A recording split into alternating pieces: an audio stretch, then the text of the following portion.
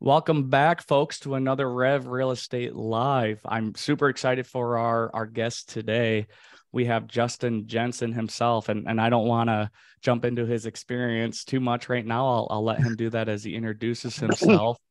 But super excited about today's content.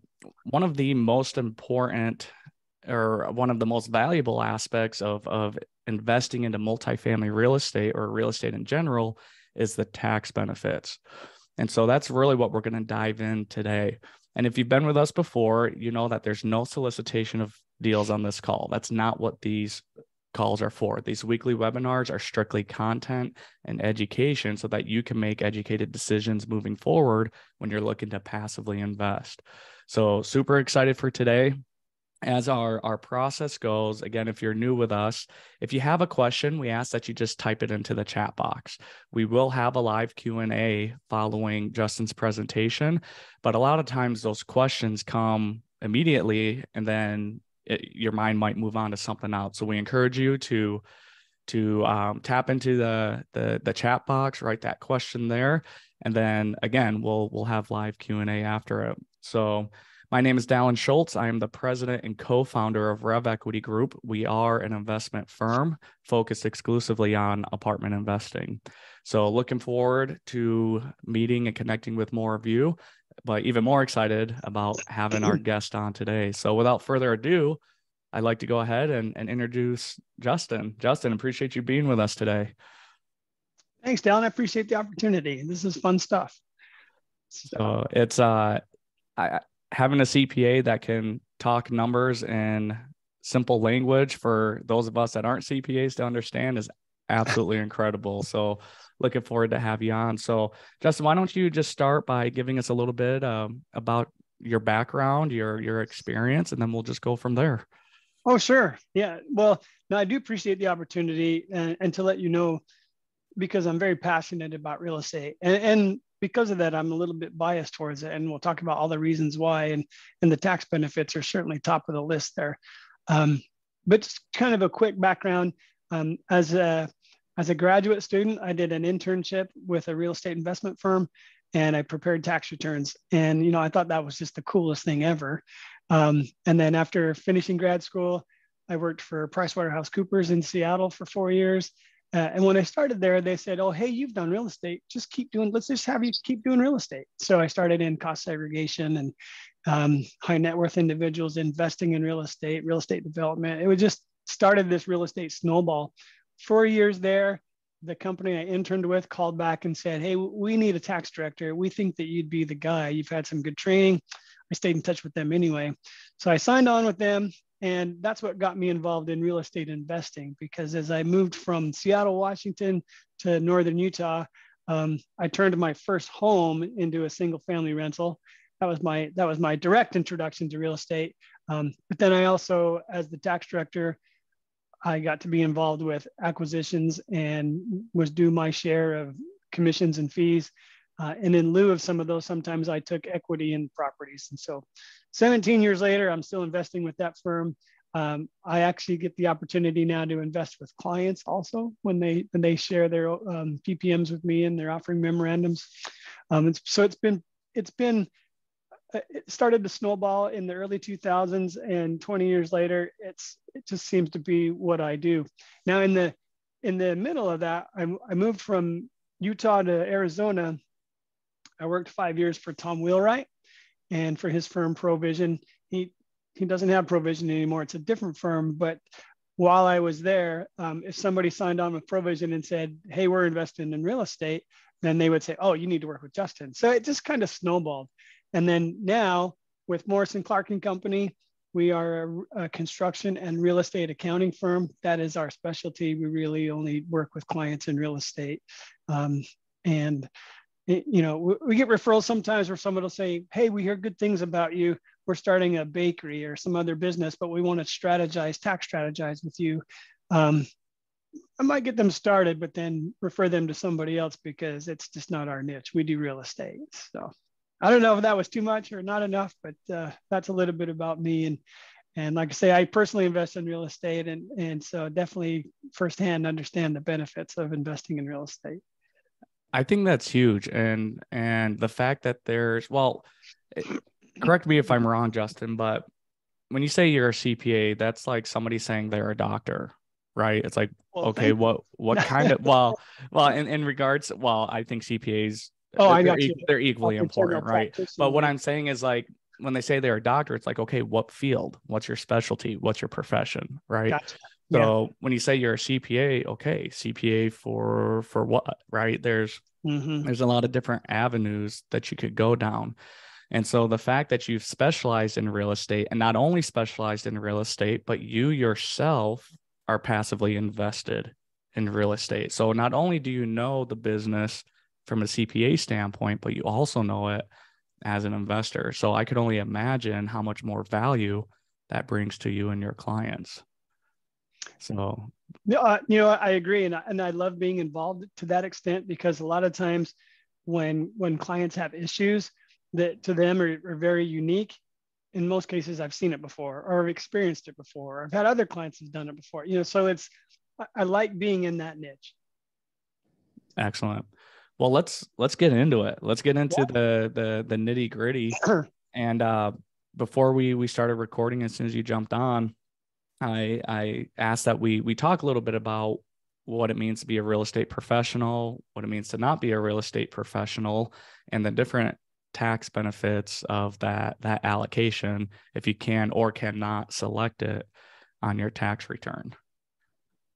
Oh, those are all great questions, great things to talk about. I think that can kind of illustrate an example that will build up to that, because certainly the tax benefits of investing in real estate are, for lack of a better description, real estate, just by virtue of the tax benefits, is essentially a tax shelter.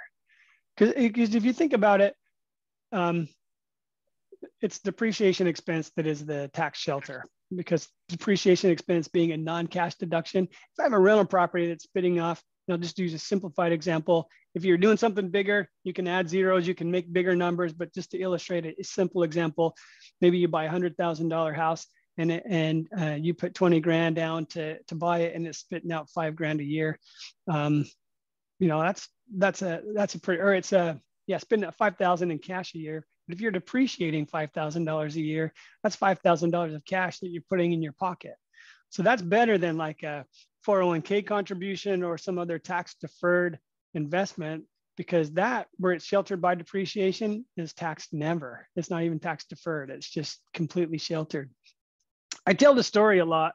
And maybe some of you have heard me speak before or heard me say it before, but a couple of years ago, when it came out in the news that Donald Trump had only paid $750 in taxes, I was like, well, yeah, that's pretty understandable. But I got approached, people asking me, Justin, you're a CPA, you do real estate. Is that fair? How can that be? Is that fair? And I would say, no, I don't think it's fair at all. I think it's terrible. He paid way too much. He should have paid zero.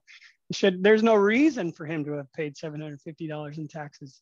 And we can talk about that later on if you want to, but because I don't mean to get certainly not political, but not preachy or anything. But what people need to understand is it's not like he sat on $1 million or millions of dollars and didn't part with cash. He invested it. He put it into play. And that's a lot of the reason I have the cash flow quadrant up behind me. It's usually in my office. It comes up all the time during presentations I give or discussions I have with clients. But the point being that because he invested in real estate, he parted with his cash, and he was able to take advantage of these benefits that we're going to talk about today. And that's how he paid very little tax. That's awesome. And you know what? I think that's a good segue. And since you brought it up, why don't we start with the cash flow quadrant? Because I think that's some of the fundamentals that people need to understand that lead up to that. So you can see that okay behind me? Yeah. Yep. So I like to talk about this.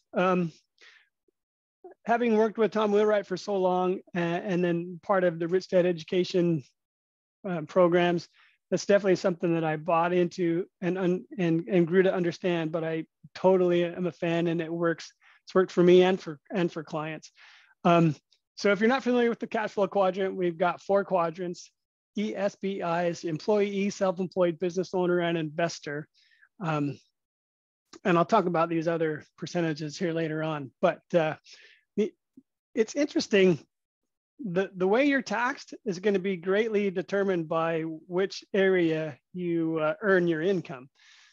So if you're an employee, you're earning your income by performing services. You get paid for those services. That's an active trader business income. So that's going to subject you to ordinary income tax rates at potentially the highest rates. If you're in the highest tax bracket, that's where the 40% comes in. 37% tax bracket, you're going to be subject potentially to maybe net investment income tax, or even just maybe just state tax, but you're going to be paying taxes if you're in the highest rate in this 40% range. So as you move from being an employee to being self-employed, potentially there's tax benefits available to you here, and you have opportunity to shelter income. The simplified example that I could give you is when the pandemic hit and everybody had to shelter in place, you had to work from home. Or if you're an employee, you're working from home and you don't get to take a home office deduction. If you're self-employed and you're working from home, you do get to take home office deduction. So as you move from this quadrant to this quadrant, more of the tax code becomes available to you. The reason the tax rate goes up is because here, you're paying self-employment tax. As an employee, you can think of your check stub. You see FICA and Medicare, that's 15.3%. You pay half as an employee, your employer pays the other half. If you're self-employed, you pay both halves. So, you can get federal and state and self-employment tax, you can get up into the 60% range. As you move into the B, as a business owner, now think of it as a business owner where you don't have to be at the business to make it work. So, a self-employed individual owns a business, and so they're technically a business owner. But in this case, it's processes that are in place that whether you're there or not, the world's going to turn around and the business is going to generate income for you. We have the opportunity to pay less in tax because now you don't have to be actively involved in it. So it's not active trader business income. The example here that I hear a lot is you think of I'm blanking, Berkshire Hathaway. I'm blanking on the name. The guy that does all the investments. He likes to say he actually pays less of a tax rate than his secretary, because he's in this quadrant here. As an investor, so this is where I was talking about Donald Trump paying very little tax. Again, not getting political, I'm just using that as an example. But you think about the thousands and thousands of pages of tax code. There are a few pages that just say if you have income, it's going to be taxable unless we say it's not. So as an employee, most of your or all of your income is taxable.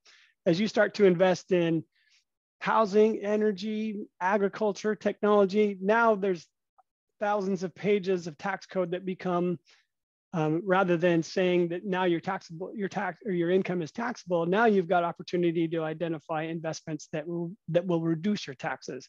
And so, that's where, as we move all of our activity here, we can potentially shelter all of our income and pay very little, if any, taxes.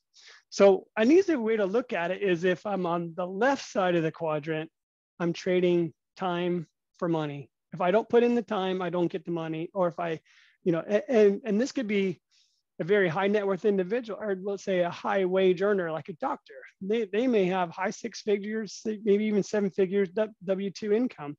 But if they stop working, the income stops coming in. On the right side of the quadrant, these are the folks that they're trading time for or money for money, investing money for money, where if they stop working, it won't matter.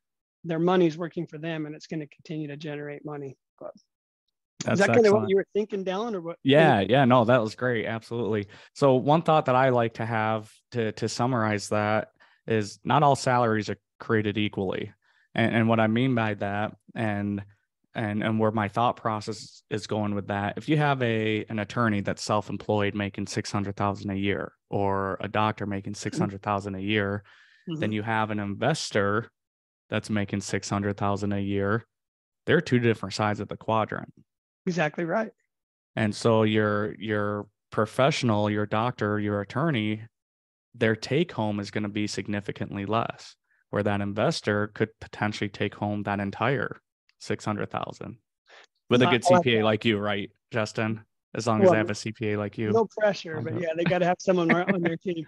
But along the lines of what you're saying, and not to get political again, but you hear all the time, well, the rich need to pay their fair share. Well, I'm here to tell you, the rich do pay their fair share. Rich meaning they're high wage earners. They earn a lot of income. If they earn a lot of income, they're paying taxes in these areas. The rich pay their fair share. It's the wealthy that understand how to make investments that reduce their taxes, and they're still parting with their cash. It's not like, again, using Donald Trump, it's not like he got $1 million or all those millions of dollars and he just got to sit on it and not pay taxes. No, he put it into housing. He pumped money into the economy. He provided jobs. He did the things that are provided for in the tax code, that if you do those things, we can reduce your income. We can shelter your income. We can pay very little tax. That's your reward, because your choice is either you get to decide where to put your cash, and that's these guys, or you can pay your taxes and you can just give it all to the government and let them decide what to do. I don't know. And we all know how good of stewards they are of capital, right? I wasn't going to say anything, but exactly. So, excellent. No, that was great. Thank you for going over that. So let's touch on the real estate professional allocation. What do you need to be able to qualify for that on your tax return? And then let's get into some of the tax benefits if you are. And then for those that aren't, what are still some of the benefits that they can reap from real estate investing? So as a real estate professional, the requirement is this. We know we have to have more than 750 hours in real estate, and we know we need to spend more than 50% of our time in real estate related trades or businesses. So I'm going to tell you honestly that this is two things. This is misunderstood, because this really is only step number one. Once we accomplish real estate professional status, we have only overcome the presumption that any losses we have in real estate are passive. It doesn't guarantee that we get to take them. So that's step number two. Step number two is we have to show what's called material participation. So I'll just kind of denote it that way. So if we get number one and number two, then if we have a real estate investment that's generating a lot of loss, and that's, we'll talk about how to do that through accelerating depreciation, that non-cash deduction, then we can take the loss without limitation. But if we have 750 hours in real estate and more time in real estate than other activities, and we don't have material participation, then we don't get to take the loss. So it's not even as simple as saying, all I got to have is 750 hours in real estate. I hear a lot. I have a lot of clients who are students of Brad Sumrock, and I know that they get good training and good education from the real estate there. But a lot of times I hear is, well, I went to the seminar and the guy at the seminar said that all I have to have is 750 hours in real estate and I'm golden. Well, that's step number one. But also, all real estate hours are not created equal. And I should have pulled it up, but what qualifies as a real estate hour is very specific. It's outlined in tax code that real estate related trades or businesses are, if I can remember them, develop, redevelop, construct, reconstruct, manage the asset, rent or lease, things like that. It's got to be very specific things. Education is not one of them. Going to a networking event is not one of them. And traveling to a network event is not. Those hours are not real estate hours for tax purposes. It is part of your real estate business and it's furthering your real estate activities, but we can't count that as a real estate professional hour unless we can fit it neatly into one of the categories that the IRS says these specific categories are what qualify as real estate professional hours. So, and then again, that's step number one. Once we've got the 750 and more time in real estate than any other activity, next step is we have to demonstrate that we had material participation, or we still don't get to take the loss. So it's not as slam dunk as sometimes it's made out to sound like it is. And I hate to be the tax guy that just says, well, you're just a nerdy tax guy. You can't do this. You're the can't man. No, I'm trying to tell you that if we know what the rules are, we can abide by the rules and we can make sure that we get that deduction. Because the saying goes, if you want to change your tax, you have to change your facts. I think we've probably all heard that before, but if we know what the rules are, we can structure our fact pattern so that we can absolutely get that loss when we need it. Excellent. Can you dive in, maybe share an example of what material participation would look like? Oh, yeah, great question. So there's a list of 7 things, and listen, Dallin, after the meeting's over, because I talk about this a lot. It's been a couple of years already. I came out of a presentation where for about 2 hours, all we did was talk about real estate professional. And it was just one question after another. It turned into a kind of a mind blown kind of thing. And so what I said to the group was, I tell you what, folks, if you'll give me your addresses, I will email you a summary of all this stuff. So it turned into an email that later now has turned into a handout that I give, and I'll give it to you, and we can share it with anybody who wants it. But the easiest way to demonstrate, well, I wouldn't say it's the easiest, but the clearest way to demonstrate material participation is we're going to spend 500 hours in that activity. And understand this is where it gets difficult. If I have 5 rental properties and I have 750 hours and I have more than 50% of my time in real estate, and I've qualified for real estate professional status, and I've got 5 real estate investments, 2 of which I have material participation, and the other 3 I do not, I can deduct the loss in the 2 and not the loss in the other 3. Now we'll talk more about that because there's something that we can do to combat that. But there are 7 tests to establish material participation. The easiest one, the most identifiable one, is 500 hours. But understand that means we have to spend 500 hours in each of our real estate investments to get this is a per activity test. We have to have that, right? Another one though is 100 hours and more time than anybody else. I don't know how to denote that, but if you spend 100 hours on that investment, maybe as a GP, as long as you spend as much time as anybody else, your fellow GPs or even a property manager or anything like that, as long as you're spending 100 hours and as much or more time as anybody else, then you don't have to have 500. You can do this and you can still qualify as material participation. There's some other tests too, but these are the ones that are the easiest to identify with and probably the most applicable to real estate clients, real estate investors, that they're going to be the easiest ones to do. So before I mentioned that it has to be 500 hours per investment. If I have 5 investments and I only have material participation in 2, I don't get to deduct losses in the other 3. But the thing that we like to do is we like to do what's called, this is provided for in the tax code, we like to do a grouping election. So now I've got those same 5 real estate investments, but if I make an election, and it is a formal election that you make on your tax return, if I make the election to group those as one activity, then I only have to hit this test once, not separately for each investment, if that makes sense. So, but does that answer your question, or did you? Yes, no, that was excellent. So let's talk about so what?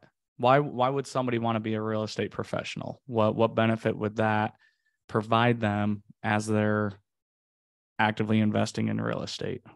No, that's a really good question. And that's where it gets really fun, I think, because if we're going back to this cash flow quadrant stuff, this is where we want to be, where we can make those investments that allow us to take advantage of the tax code and pay less tax. So, all right, that's not working as well as I'd hoped it would, but maybe I should have just left it. Let me get caught up here quick. But some of the benefits of real estate investment status or real estate professional status would be you get to take losses without limitation. So the most common example that I've seen recently, especially in the Phoenix market with my local clients, and I have clients all over the country, but Phoenix has been on fire lately, as many of you know. It slowed down a little bit, but man, it was sure nice to make an investment in real estate and say maybe you do $100,000 investment on a syndication, and you get your K1 for the first year, and you have $100,000 loss. It's almost like, from a tax perspective, you've recouped your investment because you got that tax benefit. If you're a real estate professional, you'll get to take that loss all in 1 year, all up front. If you're not a real estate professional, and this is near and dear to my heart because I spend so much time in my practice as a CPA that I am not a real estate professional. And I will not ever qualify as a real estate professional until one day I decide to retire from being a CPA, but that will not likely happen. So I like to tell people I'll work until noon on the day of my funeral. So, and that's only if I can get the rest of the day off. But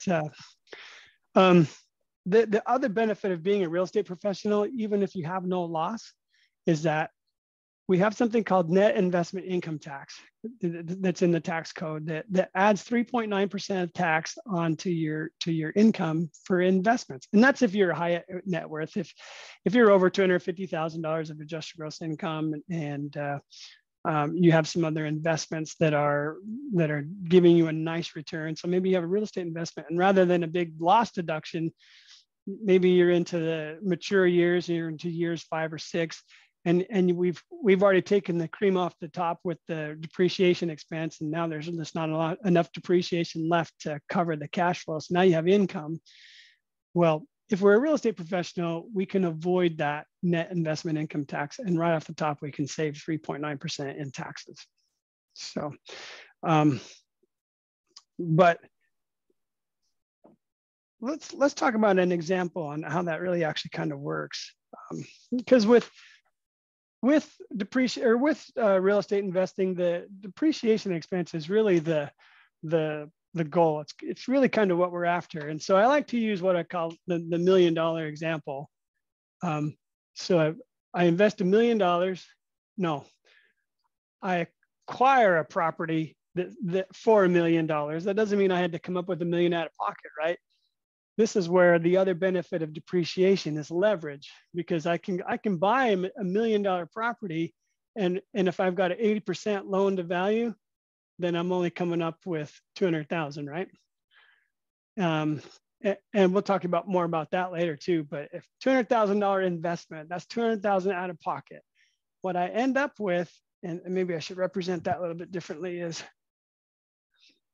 for $200,000 out of pocket, I end up with a $1 million asset that I have to allocate between land and building. Usually 20% towards the land. Land doesn't wear out, doesn't depreciate. We can't take a deduction for it.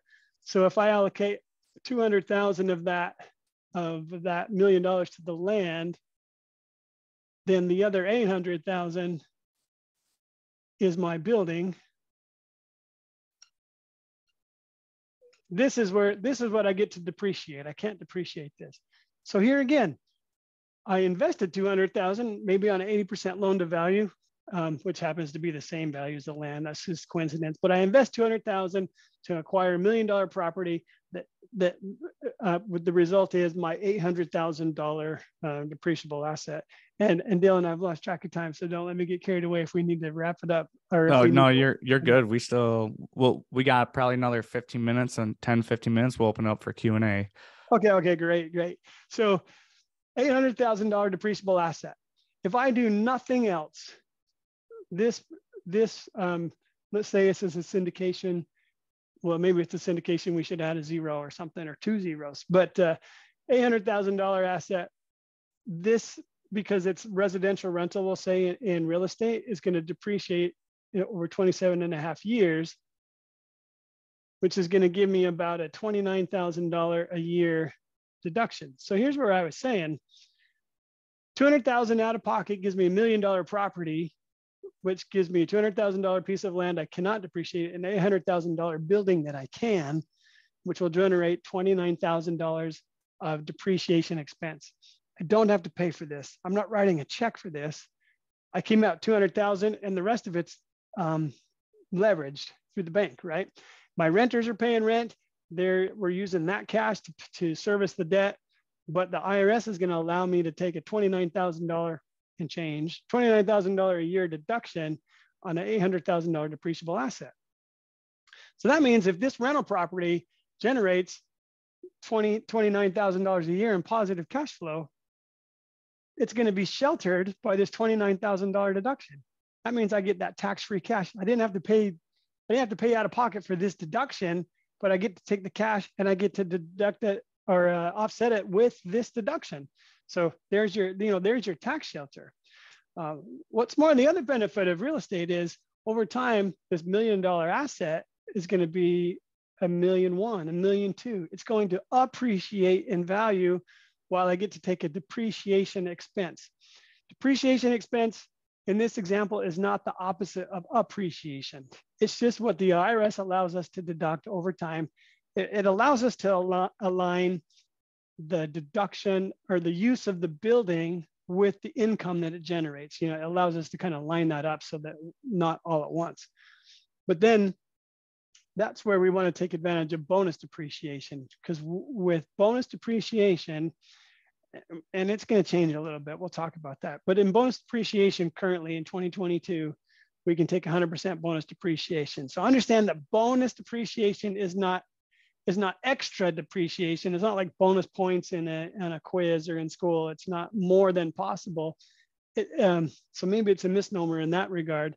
But what it will do is, if we can take some of this 800,000 and we can move it out of the 27.5-year asset category, and we put it in a 5-year category, a 7 or 10 or 15-year category, or 20, as long as it's 20-year category or less, then we can take a full 100% depreciation deduction for that. We don't have to wait for the 27.5 years. But a lot of times what I see in a cost segregation is, just for easy math here, we'll say 30%. 30% of this 800,000 becomes 240,000, which comes out of this 27.5-year category, and it goes into these, we'll say 5, 7, 10, 15, it goes into these categories. And this is eligible for 100% bonus depreciation. So that means if I made a $200,000 investment to buy this $1 million property, it gave me an $800,000 building, and I do a cost segregation on that building, I could potentially get a $240,000 deduction in the first year. My $200,000 investment gave me a $240,000 deduction. That's a pretty good deal, And so before, I also mentioned leverage. This is where leverage could come into play. In the example, I said 80% loan to value. What if it's a 90% loan to value? And I know that even 80 right now these days, at least what I'm seeing is 80 is pretty good. I'm seeing, in some cases, I've already seen 65. But I wanted to show you how leverage can really help you, because if it's a 90% loan to value, now I'm only 100,000 out of pocket, but I'm still going to make this. I'm still going to buy this asset. I'm still going to make this same allocation. So my $100,000 investment could potentially give me a $240,000 deduction. That's where leverage is your friend. So, and I say that kind of, I know that there's different schools of thought. Even here in the office, we taught Financial Peace University. So I speak that language, but having worked for Tom Wheelwright and been involved with Rich Dad Education, definitely speak the other people's money, the OPM language too. And I'm not telling you right or wrong. You get to decide where you want to set the dial. But had a lot of clients that wanted to pay cash for their $100,000 and $200,000 properties until I showed them how leverage works and how much more of a rate of return they could get. And now they're utilizing leverage. But again, like if I have a $100,000 investment to acquire this property, I can get a $240,000 deduction. In 2022, we'll talk about what is going to happen here, because I can get 100% bonus depreciation. So in 2022, the bonus depreciation amount is set for 100%. In 23, it's set to reduce 20% a year for the next 5 years until it phases out completely in 2026. And now we would no longer get 100% bonus depreciation. But understand that if I do this cost segregation to accelerate the depreciation, to move this chunk of the 800 into these categories, the 560 that remains will depreciate over 27.5 years. So it will continue to depreciate. If I would still do this, even if I didn't get bonus depreciation, I would still accelerate it, because then that means I'll get a $240,000 deduction spread out over the next few years here, rather than waiting for all of it to depreciate over 27.5 years. I'm still accelerating depreciation, even if I don't get bonus. So it still helps you shelter more of that cash, more of that income becomes tax-free if we can accelerate that depreciation. That's the tax benefit of investing in real estate. Okay. Unless you wanted to have a specific question here, I wanted to kind of take this to the next level. What do you think, Dylan? Yeah, let's open it up for a quick question. I know that we usually save questions till the end, and we got about 20 minutes left, so it's probably about that time. But before we move on, thank you, Paul. Before we move on to the next topic, anyone have a question regarding what Justin just shared with us in regards to the depreciation? Because then we're going to take it to the next level.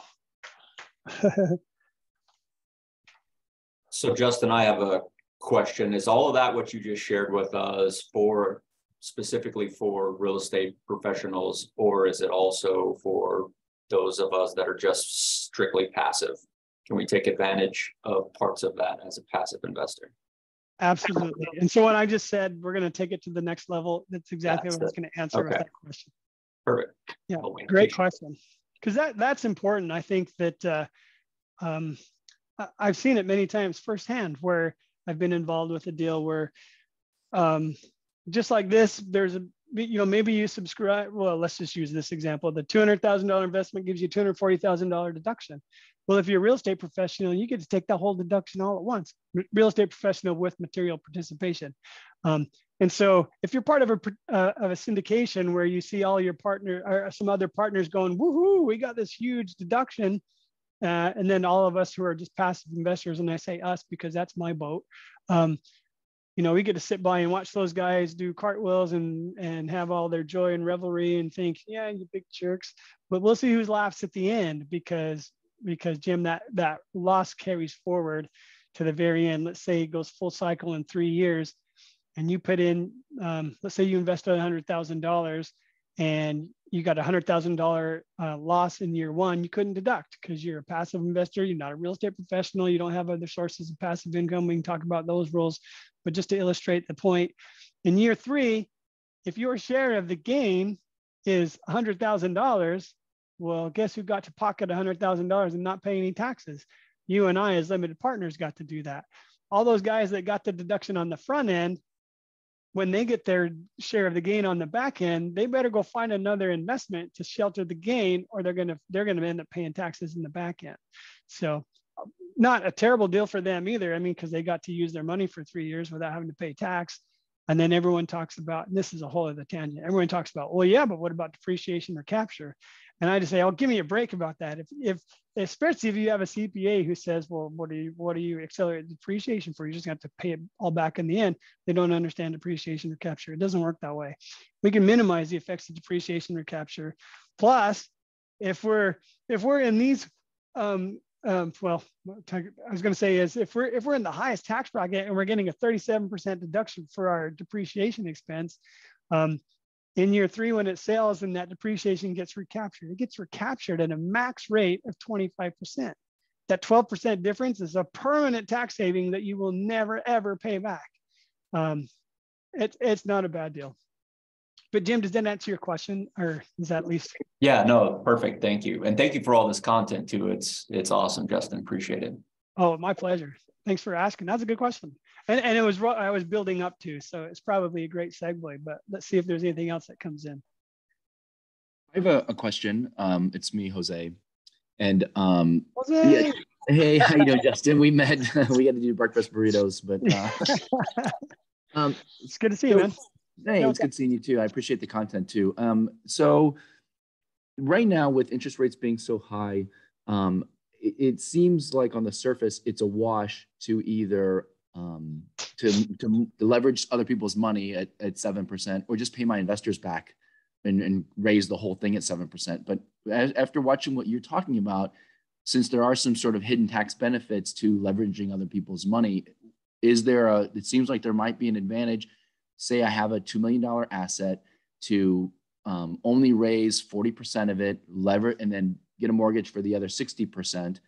because there might be some tax benefits as opposed to just raising the entire 2 million and then paying my investors back instead of paying the bank interest?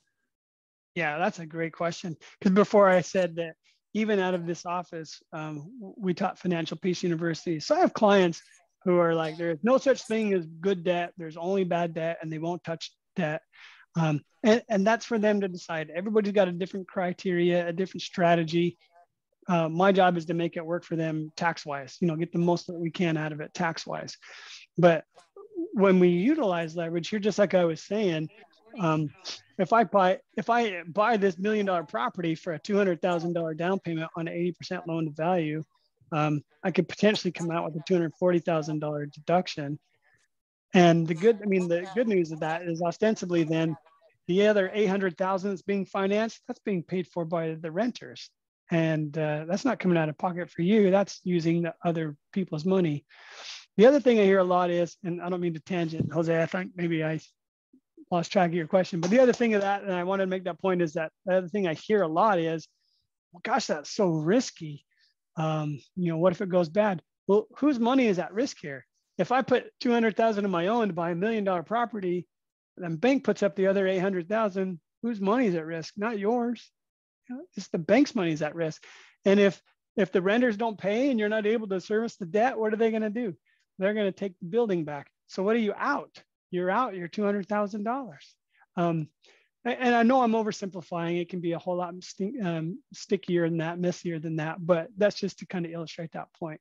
But Jose, I'm sorry I tangented. Did that even come close to answering your question, or was that the point you were making?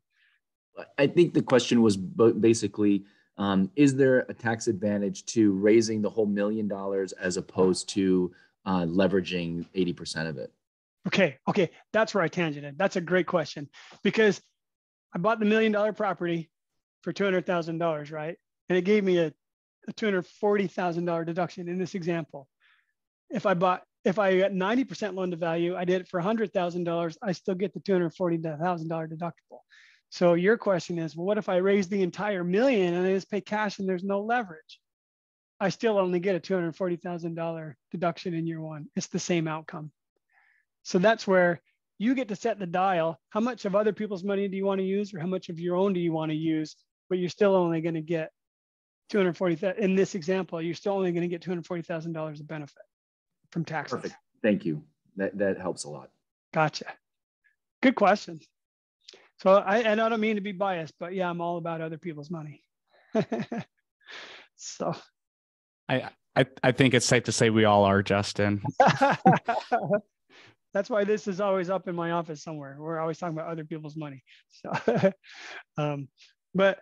so Dallin, I don't know how we're doing on time. I kind of wanted to build off of Jim's question earlier. What are your thoughts?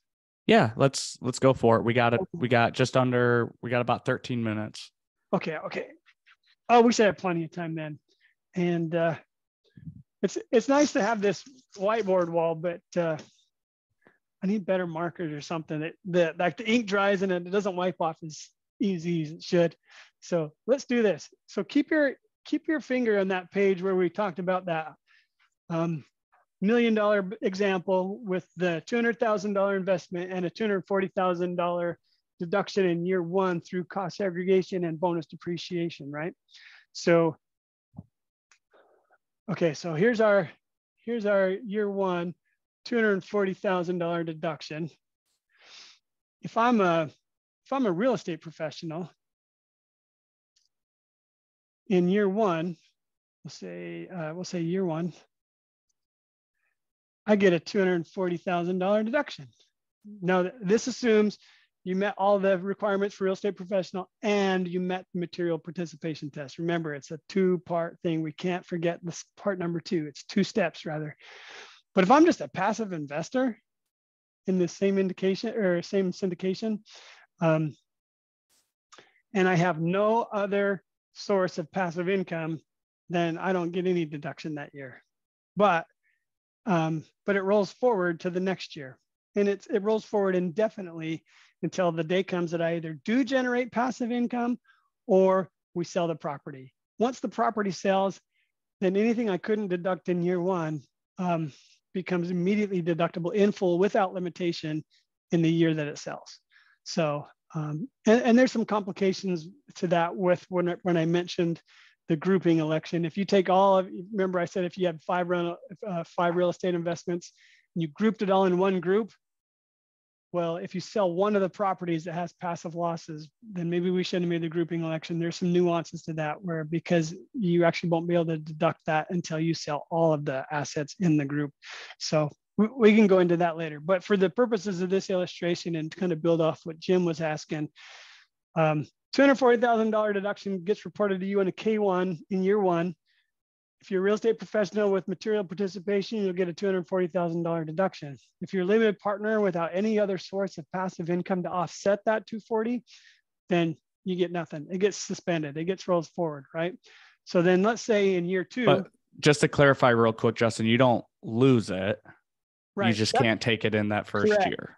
And I should have been more clear about that, because that's exactly what I meant by it rolls forward. It'll just continue to roll forward indefinitely. It never expires.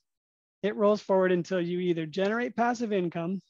Maybe you've got this investment in year one, and then you've got two or three others that they already took the top off with depreciation expense, and now they're showing income. Well, if I had another investment that was showing income and I'm a passive investor, if I have another investment that's showing income and this investment is showing the loss, that income would be offset by this loss. So you never lose it. It's going to roll forward indefinitely. If I had no other investments, then yeah, I get nothing. But I get nothing in that year. It will roll forward indefinitely until some point in the future when I do generate passive income or I sell the property, right? So let's go to year two here. Or does that answer your question, Dallin? Yeah, no, that was excellent. Thank you. Okay. In year two, let's say we sell this property, and well, I'm going to oversimplify this, but I want to illustrate the point. Let's say this property just appreciated in value. It shot through the moon. And, actually in the local market, Phoenix market here, in the last 2 years, I've seen some 3x multiples with some of my clients. So that's not a bad deal. It's been pretty good. But let's say in year two, this real estate professional they sell this property and has, we'll say 200,000 of gain on is his or her share of the gain on the sale of the property. Well, let's say they get the loss here. In year two, they're going to have to pay taxes on this gain and not have any loss to offset that with. For the limited partner in year two, if their share of the gain is 200,000, they had 240 off to the side here that wasn't used before, that now their taxable gain is zero. And I know this doesn't look correctly, but what will end up happening is here, since they took that deduction in year one, they're going to have $200,000 gain in year two in this example. And I understand this is an oversimplification. I just want to show the mechanics on how this works, because the real estate professional got this deduction on the front, they get nothing on the back. So if their share of the gain is 200,000, this is what I was saying before, they better go find another property so that they can shelter that income. That starts what we call a positive addiction. Now you're on the hamster wheel. Now every year you got to go find something else, or the taxes are going to come due. So for this guy, and this is you mentioned, Jim, that you're a limited partner. So am I. So we're in this same boat. What's nice about this is here's $240,000 of loss that I couldn't take in year one. In year two, my share of the gain was $200,000. So in fact, I probably represented this wrong. Not only do I show no taxable income, but I have an additional $40,000 of loss here that I didn't get to use in year one, that now I can deduct in year two without limitation. So if the only other income I had besides the gain on my share of the gain on the sale of the building was a couple $100,000 on a W-2, this would offset my W-2, even though I'm not I'm not a real estate professional. When this property sells, if you're a limited partner, if you have unused loss and that loss exceeds your share of the gain, you get to take the rest of that loss without limitation. It will offset your W-2. You get a big fat refund. That is incredible. And I've never actually heard that before, Justin. I was always under the impression that you had to be a real estate professional to deduct anything from your W-2 income. But in this situation, you're saying, no, you don't need to be, as long as that loss is significantly or higher than that gain, then Correct. whatever that delta is, that difference, it doesn't matter what you subtract that from. Yeah, it's yours. And that's only when you sell it. So what you were saying before, where you couldn't take it against W-2 income, that's true. In year 1, year 2, maybe as you go along. And sometimes that gets lost because, like I said, if I have another investment that had $40,000 of income in this first year, then I'm not carrying forward 240. I'm only carrying 200 because I'll use a portion of this to offset my other investment. In year 2, then in that same scenario, if the property sells and I get $200,000 gain coming my way, then it's going to offset dollar for dollar and I'll have nothing left over. But I like how you describe that. If my loss or if my unused passive loss, suspended carryover, exceeds my share of the gain, and that property sells and I'm a limited partner, I don't have to be a real estate professional to take the remaining 40,000 and then we'll offset. I'll take it without limitation. That's incredible. We had another question come up. What if the group decided to refinance it versus selling it? Does that change anything in this scenario? No, that's a good question, because where it's debt is not income. So any cash you pull out of a refinance is not taxable. So that's good news. But my basis in that property, I erased it all, still remains $1 million. It's in this example, it was $1 million property.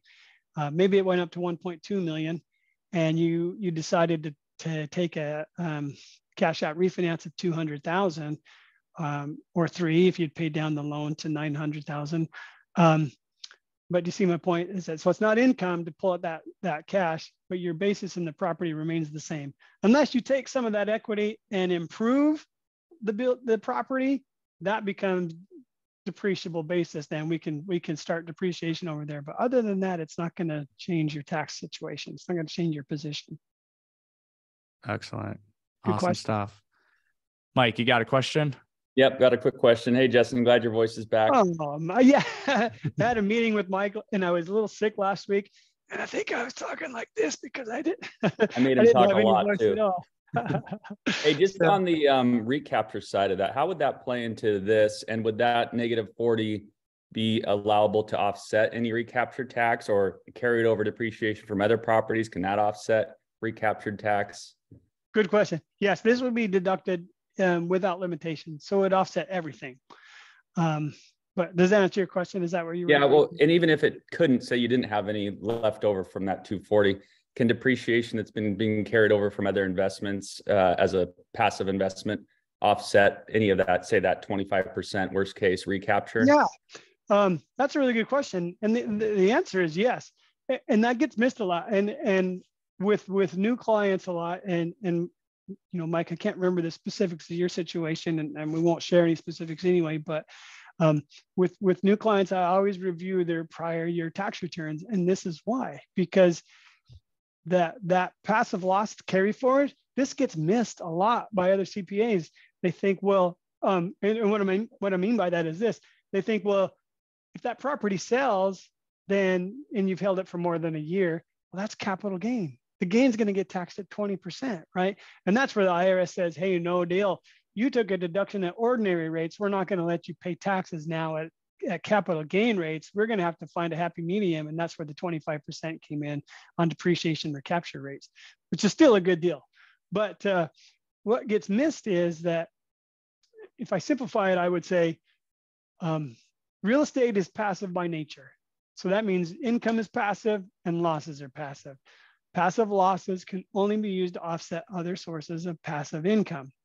Well, the definition of passive income in Section 469 of the Internal Revenue Code says that passive income includes the gain on the sale of property from a passive activity. So if I sell my property at a gain, and I have no way to offset that gain. It is taxed at capital gain rates. It's a capital gain, but it is an asset that's sold in a passive activity, which means that is also passive income, which means this gain would be offset by another.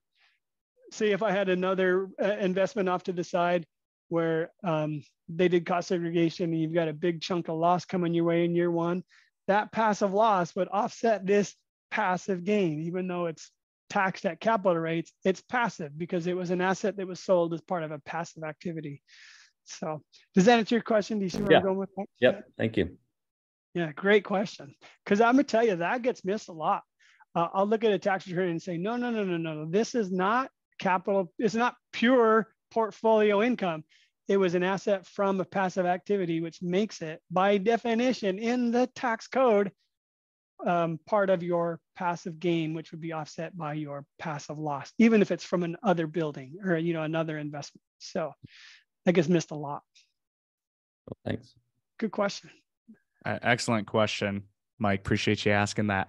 All right, we got one more that somebody threw in the chat box, and then we'll wrap it up. Question is, if your investments are under an LLC, can you still use these tax breaks against your W-2 income? Yes. And that's just a quick answer and simplify, especially if the LLC is owned by you as a single member of the LLC. Everything that we're talking about, I could talk into next week about all this stuff. It just goes on and on and on. But the quick answer to the question there is that, that changing or having that entity in place does not change the tax treatment or the nature of the tax benefits. It still flows through to you as though that entity didn't even exist, and it still gets treated the same way. It doesn't lose its character. Excellent. Yes, thank you. All right, folks. Justin, thank you so much, man. Every time I start talking about taxes with somebody that really knows taxes in real estate, I learn something new, and it's absolutely incredible. And I start realizing how much I don't know. And I'm sure we all feel that way as well. So if there's anything you could take away from the webinar with Justin today, you've got to get yourself a real estate centered CPA, because there are so many aspects and nuances that with their experience, they're going to pick up on. And Justin, I shared this with some people previously, but you probably never heard it from us or anyone on my team. But my very first CPA 5 years back, as I was getting started, came to me and said, guys, taxes is just an expense of doing business. So you just need to accept it that way. CPA. And we're like, you're not our CPA. Yeah, exactly right. So the thing to keep in mind with CPAs is that it's not always what your CPA charges you. It can become more of a function of what they cost you.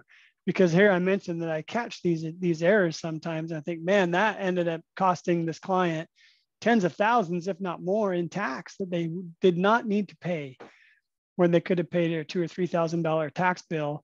And you might think, that's an expensive tax return. Well, it's not. If the alternative is to pay a $90,000, $100,000 tax bill because something was missed, So, but I'm glad you said that story, Dylan. That was good. A good CPA is 100% an investment, right? And if we're in the world of investing, whether we're actively or passively, you're doing yourself and your investors a major disservice by not having a good CPA on board. Justin, what would be the best way for people to get a hold of you? Oh, great question. Can always go to our website at morrisonclarkcompany.com. And there's no E in Clark. It's just morrisonclarkcompany.com. Or you can email me. I don't know, maybe that's not the best way to do it. I get bombarded with emails and I have to have help. But my direct email address is my first initial, last name, J. Jensen, with an E-N, and then the same domain at morrisonclarkcompany.com. And there's a link to, I have a Calendly app. My assistant set that up for me because I was getting bombarded with appointment requests.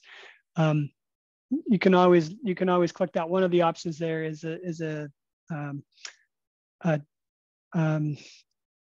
free initial consultation for 30 minutes. Let's talk about what you got going on, if it's a good fit for us and how we could work together going forward. But But even at that, I just love talking about this stuff. And I was admitted to Dallin, I was admitted to you earlier before we started, that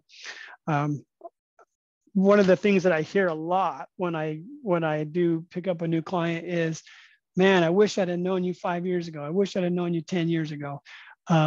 So even if nothing else, I want to make sure you point it in the right direction so that you don't make some of those expensive, costly mistakes that are expensive and costly to fix in the long run. So.